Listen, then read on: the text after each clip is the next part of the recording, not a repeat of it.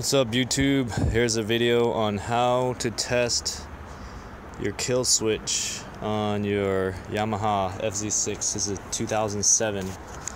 I've got first I got the battery removed, battery tray removed. After I removed the airbox, there's a little bracket held to the frame here with two bolts that hold the harness that goes through the frame to your kill switch.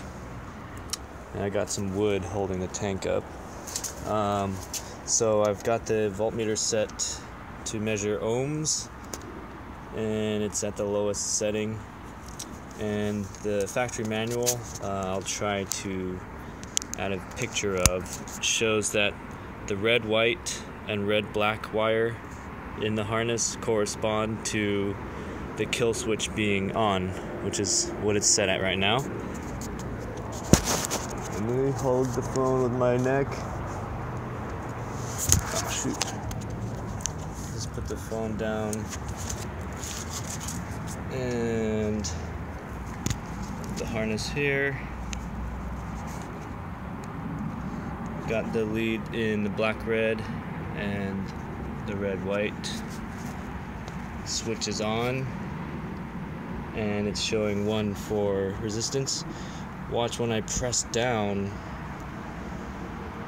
on the kill switch, the level of resistance changes. I was able to get it to 2.5, like really low, which would mean the circuit is connected and there is a connection, therefore the bike should start. But watch when I let go, my pinky that's holding the camera is also holding the kill switch down. I keep the kill switch in the on position and I let go.